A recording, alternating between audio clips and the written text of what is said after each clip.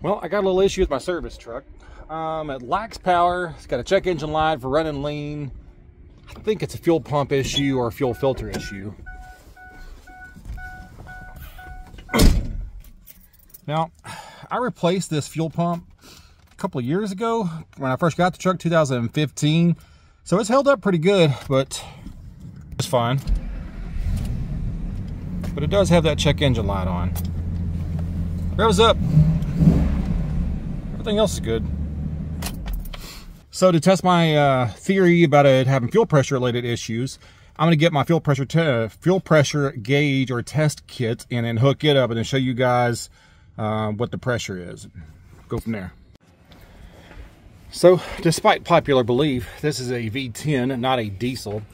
On Fords and most other vehicles, if it's going to have a test port, it's going to be on one of the fuel rails. The fuel rails are the things right above the fuel injectors. And you can see mine way back there. It looks just like a regular vehicle valve core. And our fuel pressure gauge has a little ferrule that you spin on there. Make sure that's tight. You don't want to leak it all over the place. So I'll get it hooked up and then we'll test pressure. All right, now I got it hooked up back there. You see my line. Oh, I heard that just crack a little bit because I was leaning on it. So now all we have to do is turn our key on.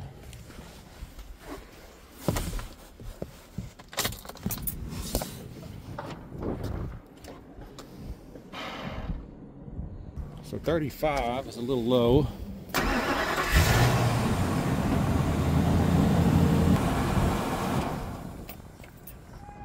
As soon as we turn it off, it's getting down to 30.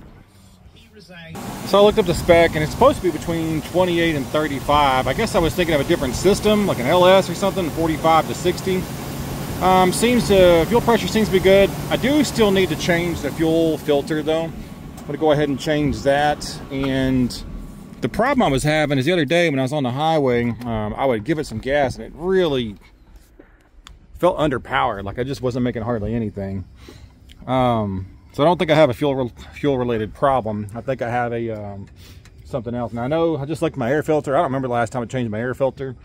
So I'm going to pull my air filter out, go for a drive, see if that makes a difference. If it does, I'll just go buy another air filter. If it doesn't make a difference, then we need to diagnose some more stuff. So this is about the best angle I can get. All you have to do to take these clips off is push that forward, slide that, and they'll just pull right out. Now on this side, you have to use a little spring clip. Like that. And then you shove that up into the fuel line.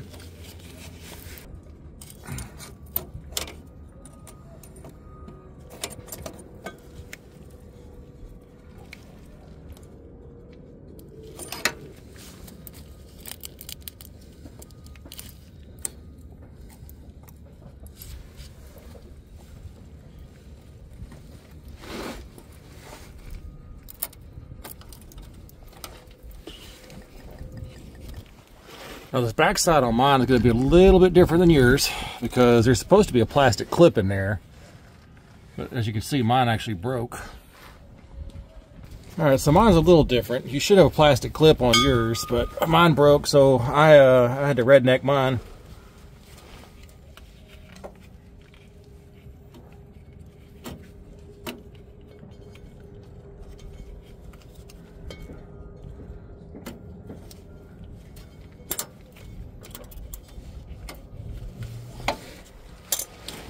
Let me get the fuel filter out. There's nothing holding it, it's just in there in a clip.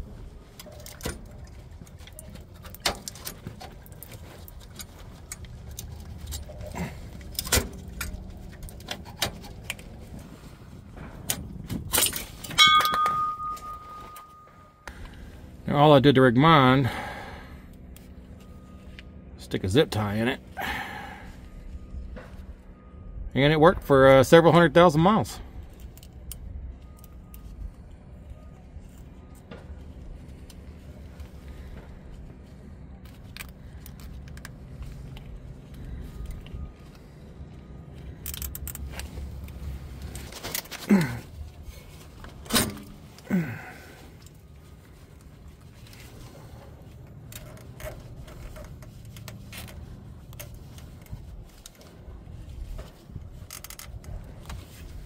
Good as new.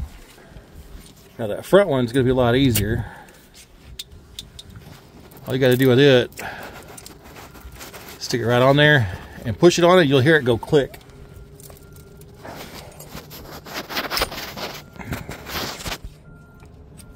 Put our clip in there, and that's it. Now I might have drained out too much, but let's see the color of that.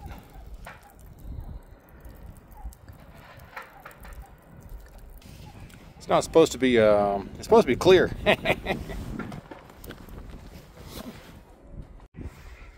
So the other problem I have is one of the O2 sensors. That's why that check engine light was originally on. I don't know when these have been replaced, so I just bought 2 brand new ones. And I can't find my actual O2 sensor wrench. Hopefully they're not in there super tight. We'll swap both of these out and get them changed out. Now, FYI, if you order these online, get them from a trusted source, because there is an aftermarket company that counterfeits these.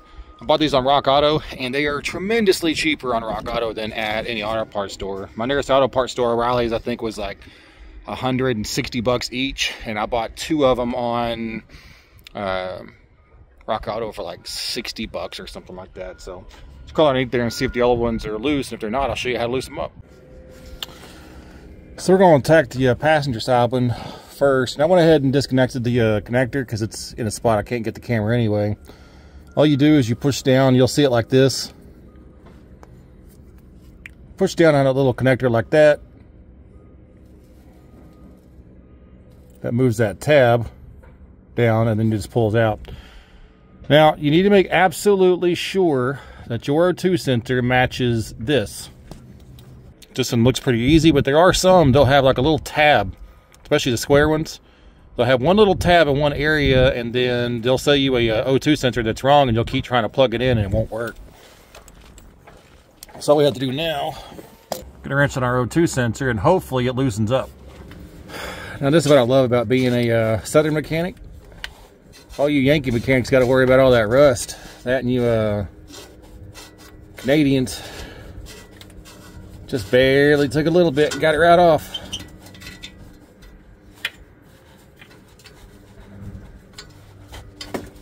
Now they make a specific tool just for this. It's a it's like a closed, you know, open or a box-in wrench at the side have been cut out, and then it has like a little square, 3/8 half-inch square to where you can use a ratchet on it. But there's our old one.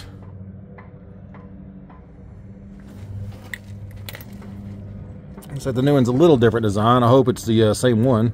This new one does have those little clips on it, which I don't think are for this truck, but it's not going to hurt anything. Now this one's much easier to film, which means it's going to be a bigger pain in the butt. Something's going to go wrong.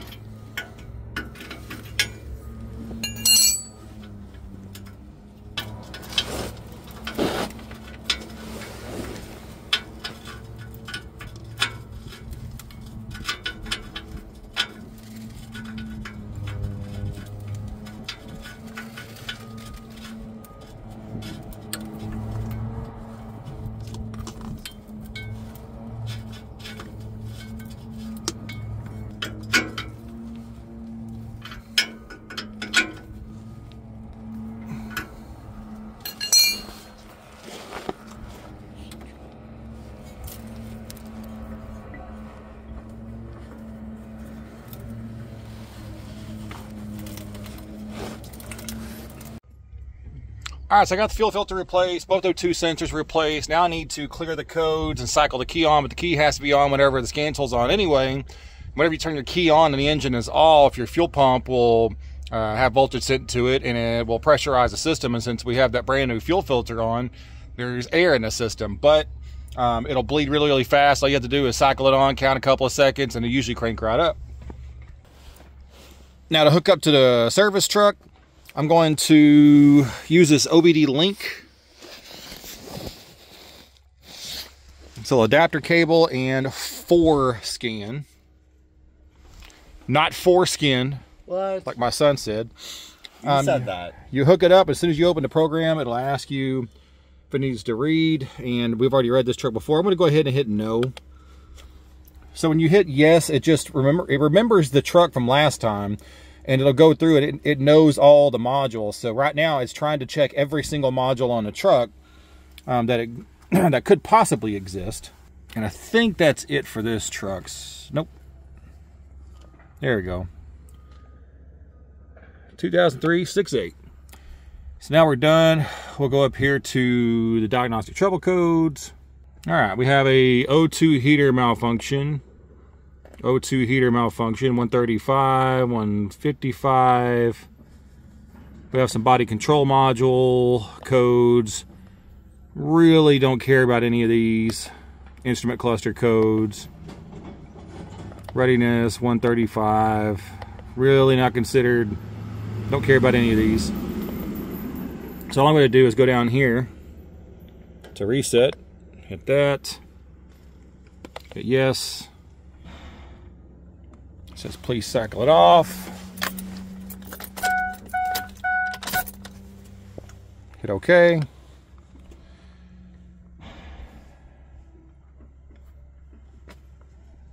Go ahead and hit read DTC again. All right. So we'll start it up.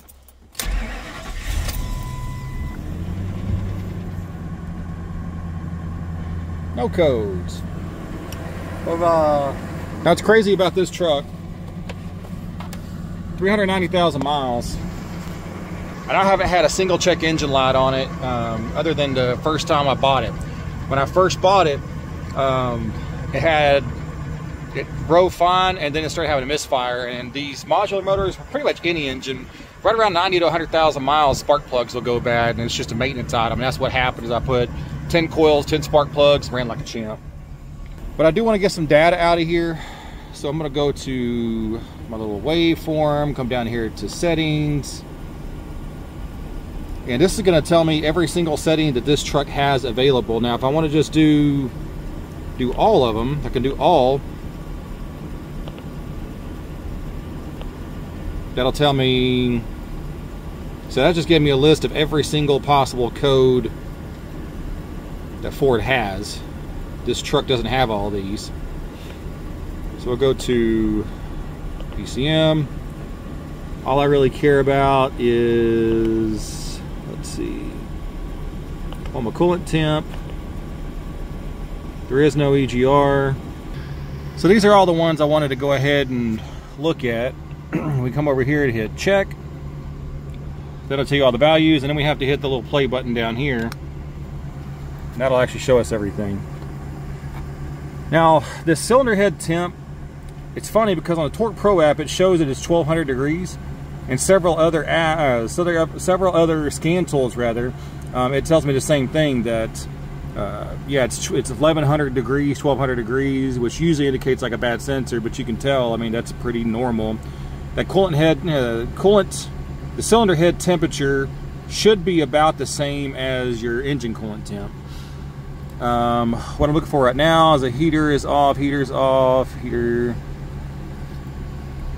So our fuel trim is way off on bank 2,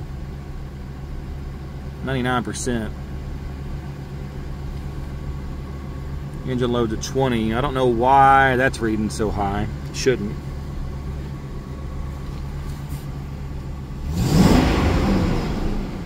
I think that's just a bad value. That's O2 sensor bank 1 sensor 1, and that's O2 bank 2 sensor 1.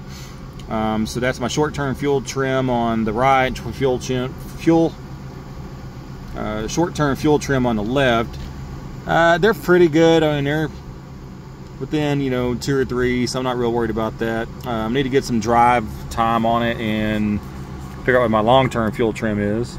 This is an older truck, so there's really not any actual like tests that you can really do. There is no cylinder cutout test or anything.